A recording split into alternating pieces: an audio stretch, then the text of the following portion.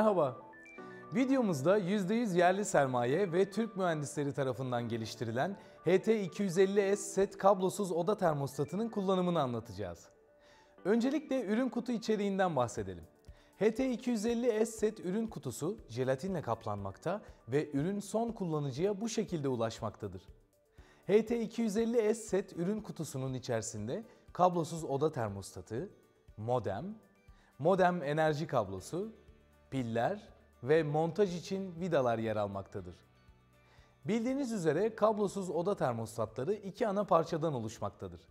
Bunlardan bir tanesi oda termostatı, diğeri ise modemdir. Oda termostatı bulunduğu alandaki sıcaklığı ölçer. Modem ise kombinizi yönetir.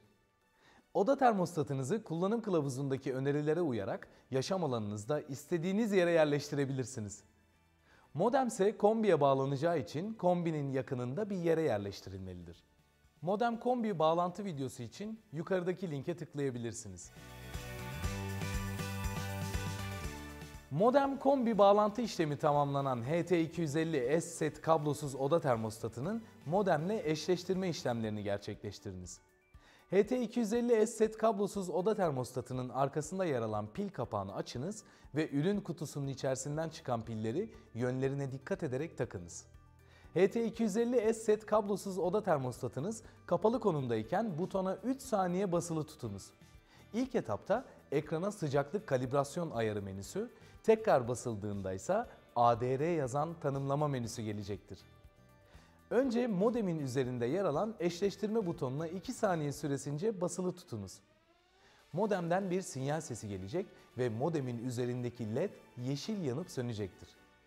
Daha sonra oda termostatının butonunu sağa veya sola çeviriniz. Modemden tekrar bir sinyal sesi gelecek ve modem üzerindeki led sabit olarak yeşil yanacaktır. Artık kablosuz oda termostatı ile modem birbiriyle eşleştirilmiş ve kurulum işlemi tamamlanmıştır. HT250S set kablosuz oda termostatı sizlere sıcaklık kalibrasyon ayarı yapılarak gönderilir ve önerilen sıcaklık kalibrasyon ayarı 0.0 derecedir. Bu ayarı değiştirmek isterseniz oda termostatınız kapalı konumdayken butona 3 saniye basılı tutunuz. Karşınıza gelen kalibrasyon menüsünden istediğiniz sıcaklık farkını butonu sağa veya sola çevirerek ayarlayınız. Bu değer -8 derece ile +8 derece arasında ayarlanabilir. Menüden çıkmak için butona 2 kez basınız.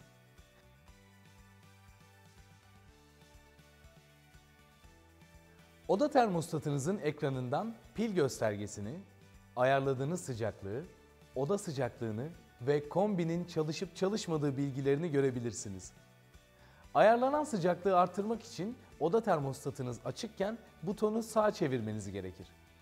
Ayarlanan sıcaklığı azaltmak içinse oda termostatınız açıkken butonu sola çevirmeniz gerekir. HT250S setin çalışma aralığı 5 ila 30 derecedir. Bizi izlediğiniz için teşekkür ederiz.